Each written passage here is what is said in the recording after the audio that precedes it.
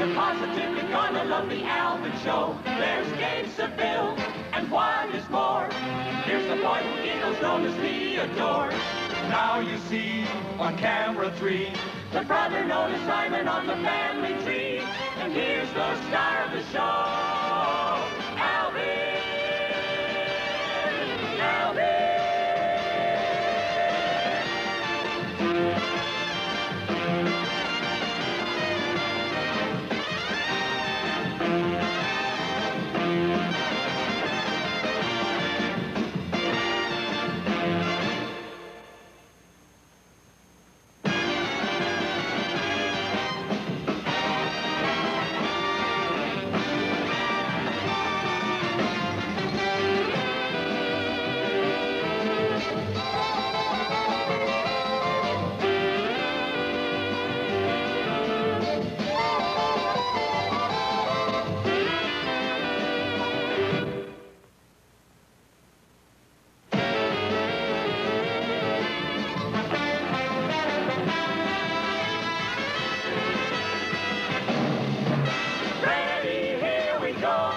Here's the Alvin Show.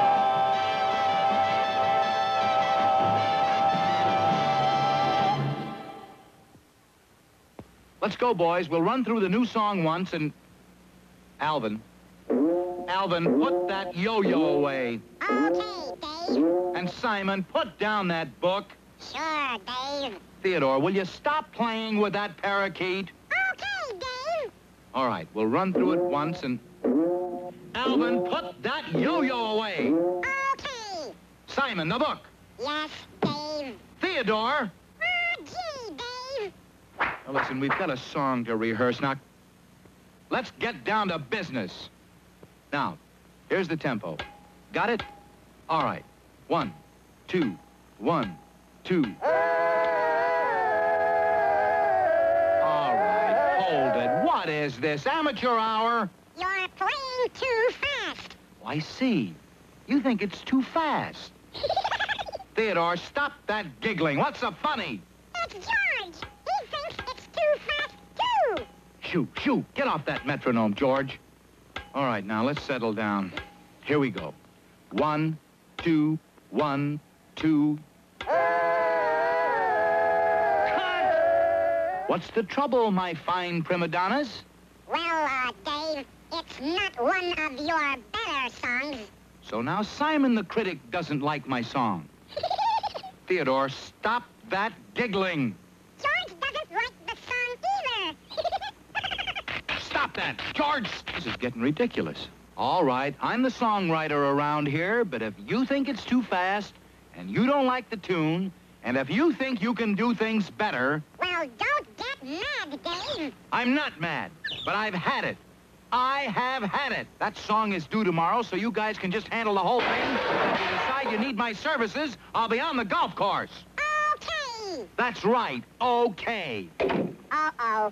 That song is due tomorrow, and now Dave's mad, and we could lose our contract. What are we gonna do? I'll tell you what I'm gonna do. I'm gonna write the song, and I'm gonna record the song, and I'll show Mr. David Seville. And get that bird off your head, Theodore. Okay, Alvin?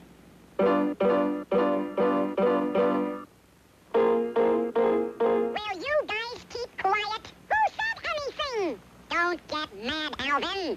I'm not mad.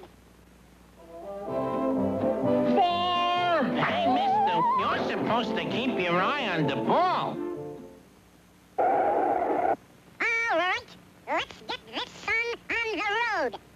Okay, Theodore, you take the melody, and Simon, take the harmony. Who's gonna do Dave's part? What's Dave's part? Like when he yells, Alvin! Shucks, anybody can do that. Theodore, go next door and get our neighbor. But he can't sing. Yelling Alvin doesn't take any talent. Some days I can't do anything right.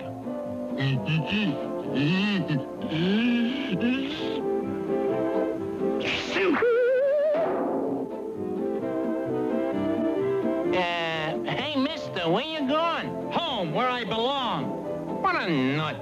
A guy like that gives golf a bad name. All right. Here's the beat. It's too fast. It's too slow. It's just right. I ought to know I wrote the song. Now, let's go. Ready to do your Alvin's neighbor? Oh, yes, indeed. All right. 1, 2, 1, 2. What are we supposed to do? You do the cha-chas. Ready for the Alvin's neighbor? Oh, yes, indeed. All right. Hit it. 1, 2, 1, 2. Cha-cha-cha, cha-cha-cha. Alvin, Alvin.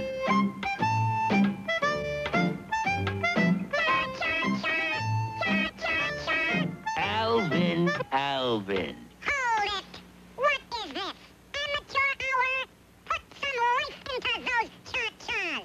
I don't like the song. Yeah, it's all harmonica.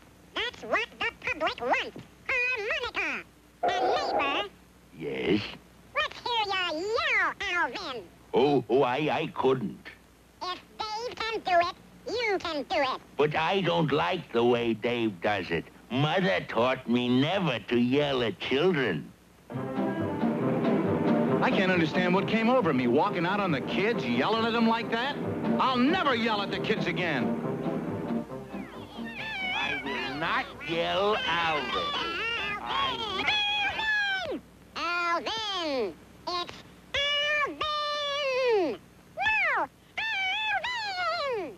It's Alvin! No, like this.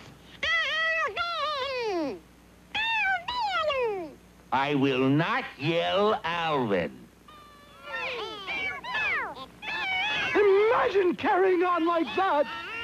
They're always fighting, you know. Great Scott. Alvin! It's Alvin! No! Alvin! No, like this. Alvin!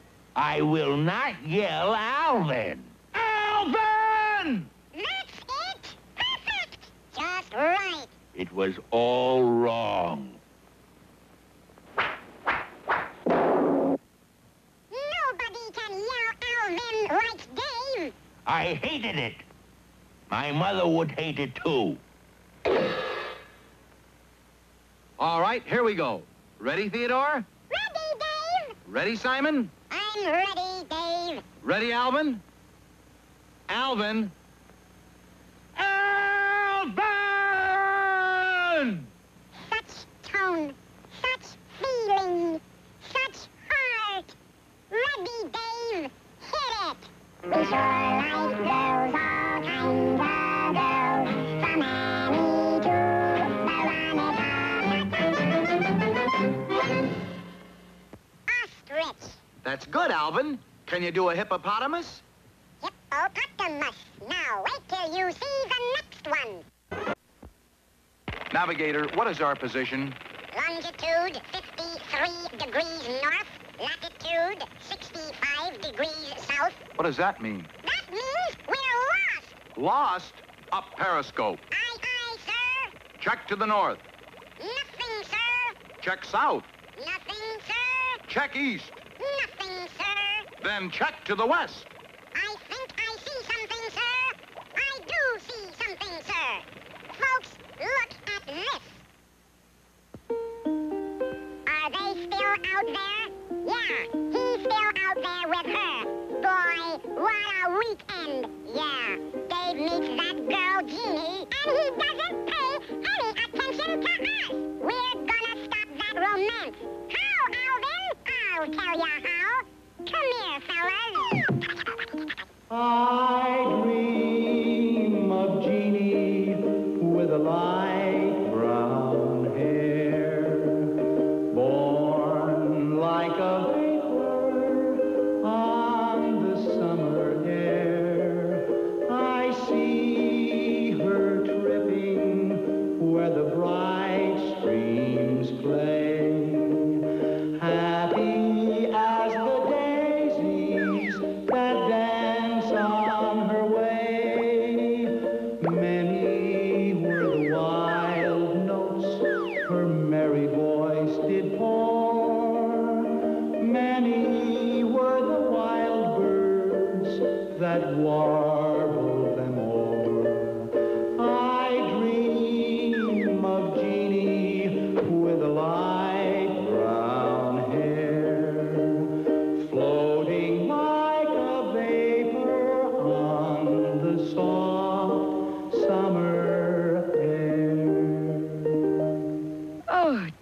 David, that was wonderful. Well, thank you, Jeannie. You know, I'd love to hear those darling chipmunks of yours sing that song. With those sweet little voices, I'll bet it'd sound wonderful. By the way, Dave, when am I going to meet them? Very soon, Jeannie. As a matter of fact, as soon as we... We dream of a genie with a green purple hair. He looks so funny. Well, People stop and stare. Her eyes are orange and her teeth are green. oh, She's a blend of colors. Well. Looks like Halloween. Stop that! He wants to marry for innocent Dave. But we're gonna save him. We'll save our Dave. We dream of Genie with a voice. I said stop it! Cut that out! I think that does it, boys. It's time to go. Floating like a vapor on the soft summer air. Phew. All right, let's try it again. Dave, we've sung it 87 times already. 88! Well, this'll be 89, and you'll keep doing it until I'm sure that you'll never forget the right words to this song again. Sing! We dream of Genie with a light brown hair. Here's the barn.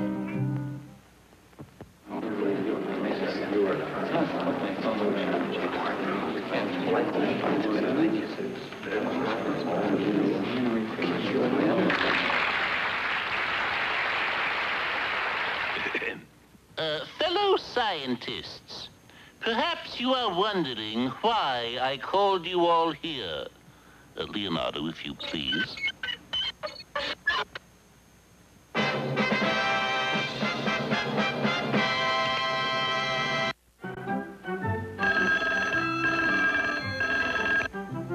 Hello? Clyde Crash Cup here. Yes. To make a speech?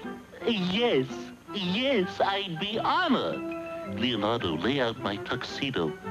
7:30 tonight. Fine, I'll be there. Just who do you think that was, Leonardo?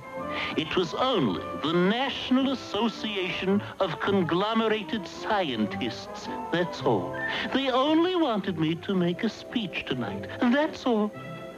Just think, Leonardo. I, Clyde Crash Cup, honored guest, speaking before all my brother scientists. Don't feel too bad about not being invited, Leonardo. I'll tell you all about it when I get home.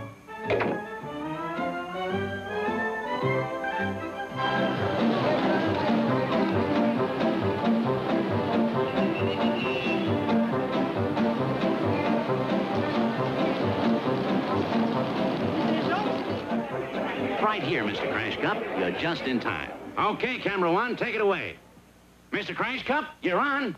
Thank you, Mr. Chairman, honored guests, and fellow members of the National Association of Conglomerated Scientists. As I look out over this great sea of intelligent faces... Pardon the interruption, Clyde Crash Cup, but this is your life. Oh, my goodness. No, I can't believe it. Good heavens, oh, what a surprise. I can't believe it. Why me, good heavens? Come now, Mr. Crash Cup. Try and compose yourself. Sit there in the chair of honor. I can't get over it. My life. Clyde Crash Cup, famous inventor and humanitarian. Yes, it was in a great vineyard in Fresno, California, that Clyde Muscatel Crash Cup was born. Signs of his first inventive genius became apparent at the age of 4, when he invented the wine press after catching his head in a clothes wringer. Not exactly. It was after I invented the wine press that I caught my head in the clothes wringer. Of course. And Clyde Crash Cup, always in quest of improvement, went on to Fresno University. Do you remember this, Mr. Crash Cup? Oh, yes. That was taken at Lincoln High School right after I blew up the science building. And now, Mr. Crash Cup, listen to this voice. A voice you haven't heard in over 30 years. I always knew Clyde'd be something someday, but I didn't know what. Why, that's my 5th grade teacher. Yes, Mr. Crash Cup, here she is. Your old school teacher, Miss Carrie Jones. Miss Jones. My goodness, Clyde, you certainly turned out to be a handsome man. Besides being the dumbest kid in the class, you are also the ugliest needle-nosed lunkhead I ever taught. And now you have your own television show. Oh, my goodness, will miracles never cease. You're certainly ugly. All through high school and all through college, Clyde knew that strong bodies make strong minds, so he threw himself wholeheartedly into the field of sports. And now, from backstage, another voice from your past. Clyde was an inspiration for the whole team. His support made the team what it was. That must be my old football pal, Bronco Schultz. Clyde! Bronco, you old son of a gun! Gosh sakes, good old Crash Cup. Bronco, am I glad to see you. Clyde was in there even when we didn't need him. I remember the time he left his water bucket on the field, and I tripped over it and broke my collarbone. Remember that, Clyde? Yeah. And the really funny thing... Oh, Bronco. The time I was on my way to a touchdown, and you left your bucket on the field again. And I tripped over it and fell down again and broke my ankle in 3 places and didn't make All-American. Remember, Clyde? I always wondered how I could find you. Boy, do I feel better. How's that, Mabel? I told you I'd get him. Now, Clyde Crash Cup, listen to this voice. You can't fool me there, sir. My dog, Fido. Yes, Mr. Crash Cup, that is your faithful and inseparable companion, Fido. Here, Fido. Here, boy. Did you miss Clydie?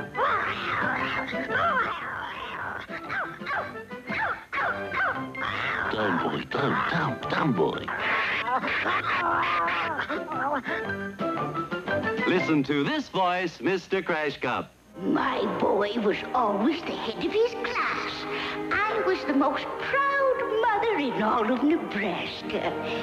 Do you recognize that voice, Mr. Crash Cup? No, I don't. It's your mother, flown all the way from Plainview, Nebraska. What are you doing putting me on? This is not my son. Fly all the way from Nebraska to meet that lunkhead. Mr. Crash Cup, listen to that voice. I know that voice. That's my assistant, Leonardo. Leonardo, you old rascal. You knew about this all the time, didn't you? You made a mistake, Leonardo. That last lady was not my mother. What happened? Oh, it was your mother, and you wanted to take advantage of the free airplane trip. Of course. And now, if you will all gather round our honored guest, Clyde Crash Cup, this is your life. It has been a pleasure and a privilege to bring to the audience the wonderful and exciting life of Clyde Crash Cup.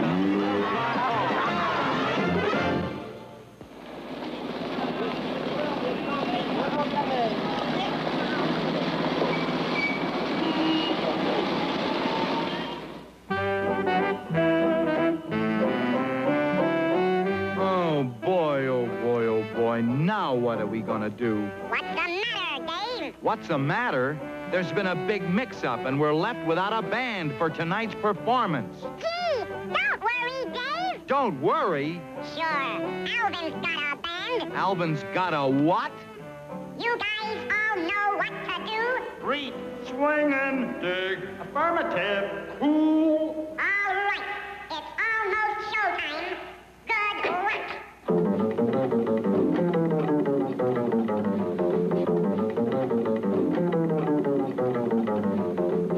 Alvin, did you get a band? Yes, Dave, I did. Why didn't you tell me? Who'd you get? What about the music? How are we good? Easy, Dave. Relax.